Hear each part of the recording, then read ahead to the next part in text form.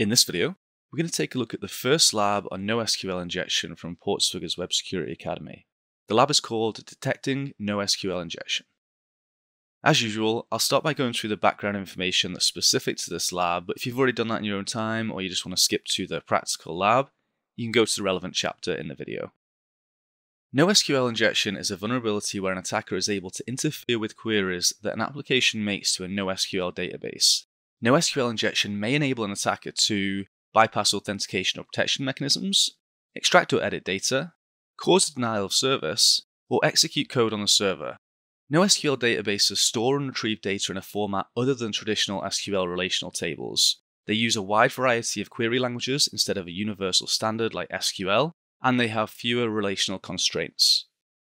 A little more about NoSQL databases. They store and retrieve data in a format other than traditional SQL relational tables, and they're designed to handle large volumes of unstructured or semi-structured data. As such, they typically have fewer relational constraints and consistency checks than SQL, and claim significant benefits in terms of scalability, flexibility, and performance.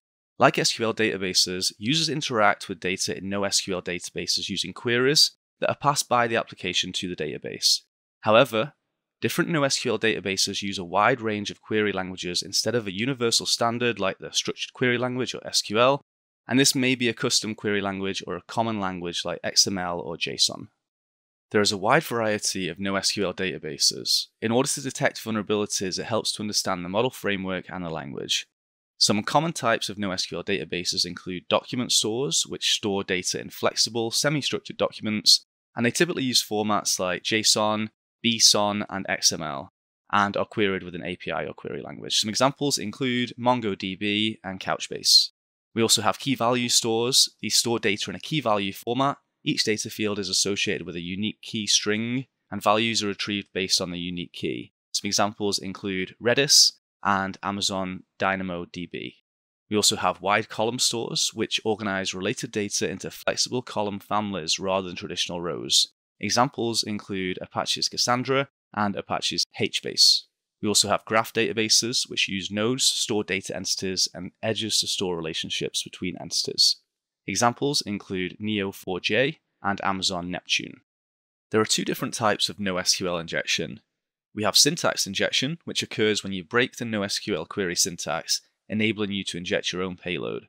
The methodology is similar to that used in SQL injection. However, the nature of the attack varies significantly as NoSQL databases use a range of query languages, types of syntax, and different data structures. We also have operator injection, and this occurs when you use a NoSQL query operator to manipulate queries. In this topic, we'll look at how to test for NoSQL vulnerabilities in general, and then focus on exploiting vulnerabilities in MongoDB, which is the most popular NoSQL database. There'll also be some labs that we can practice what we're learning. You can potentially detect NoSQL injection vulnerabilities by attempting to break the query syntax. To do this, systematically test each input by submitting fuzz strings and special characters that trigger a database error, or some other detectable behavior if they're not adequately sanitized or filtered by the application. If you know the API language of the target database, use special characters and fuzz strings that are relevant to that language. Otherwise, use a variety of fuzz strings to target multiple API languages. Consider a shopping application that displays products in different categories. When a user selects the fizzy drinks category, their browser requests the following URL. This causes the application to send a JSON query to retrieve relevant products from the product collection in the Mongo database. To test whether the input may be vulnerable, submit a string in the value of the category parameter. And we have some examples here for MongoDB. We can actually add these together to construct the following attack, making sure that we've got that URL encoded. And if this causes a change from the original response, it might indicate that the user input isn't filtered or sanitized correctly. Note that NoSQL injection vulnerabilities can occur in a variety of contexts, and you need to adapt your fuzz strings accordingly. Otherwise, you may simply trigger validation errors that mean the application never executes your query. In this example, we're injecting the fuzz string via the URL, so the string is URL encoded. In some applications, you may need to inject your payload via a JSON property instead, and in this case, we would change the payload to the one that we have on screen. To determine which characters are interpreted as syntax by the application, you can inject individual characters. So, for example, you could submit an apostrophe, which results in the following MongoDB query, And if this causes a change from the original response, it might indicate that the apostrophe character has broken the query syntax and caused a syntax error. You can confirm this again by submitting a valid query string in the input, for example, by escaping the quote. If this doesn't cause a syntax error, it might mean that the application is vulnerable to an injection attack. After detecting the vulnerability, the next step is to determine whether you can influence Boolean conditions using the NoSQL syntax. To test this, we'll send two requests, one with a false condition and one with a true condition. For example, you could use conditional statements like this on screen, where we're basically saying and 0, or we say and 1, depending whether we want false or true. So we send both of those queries, and if the application behaves differently for each one, it'll suggest that the false condition is impacting the query logic, but the true condition doesn't.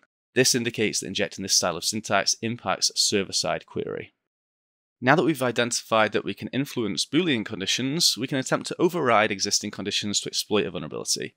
For example, you could inject a JavaScript condition that always evaluates true, such as the one on screen, and this will affect the MongoDB query in the following way. So the injected condition is always true, and it doesn't specifically look for the fizzy products, it should return all products from all categories, including those that are hidden or unknown. Warning, we should take care when injecting a condition that always evaluates true into a NoSQL query. Although it may be harmless in the initial context you're injecting into, it's common for applications to use data from a single request in multiple different queries. If an application uses it when updating or deleting data, this could result in accidental data loss. Okay, with the background stuff out of the way, let's take a look at the lab. The description says, the product category filter for this lab is powered by a MongoDB NoSQL database. It is vulnerable to NoSQL injection.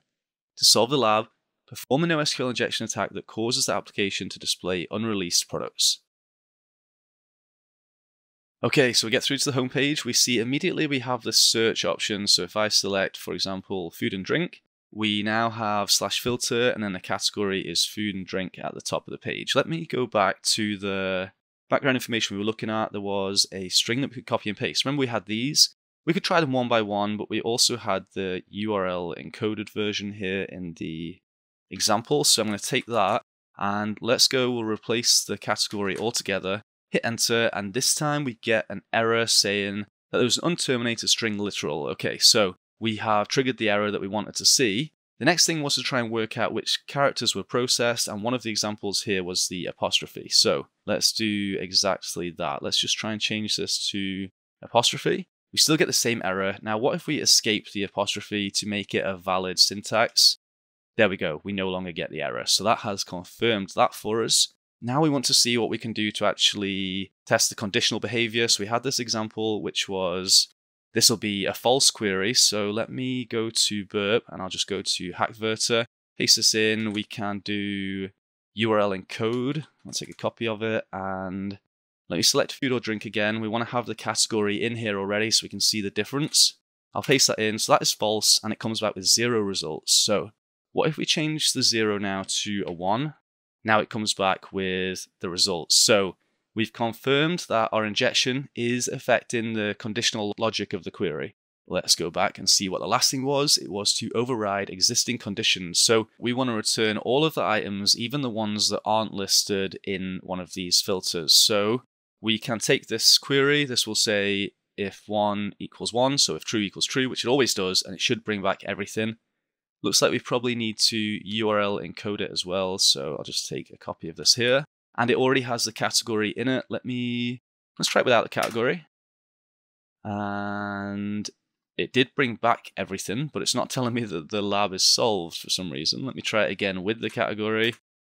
And now the lab is solved. Okay. I think the output was the same there. You can see it's brought back some things that probably shouldn't be here. There is a paddling pool shoes, hologram stand-in, things that I don't remember seeing on the main page. Anyway, that is how we can exploit the NoSQL injection vulnerability. That was the first lab out of 4. So in the next video, we will take a look at exploiting NoSQL operator injection to bypass authentication. Anyway, as usual, let me just recommend that you sign up to the Intigriti platform if you want to find some NoSQL injection vulnerabilities and get paid for it. And I hope you enjoyed this video. If you have any questions or comments, leave them down below. Thanks.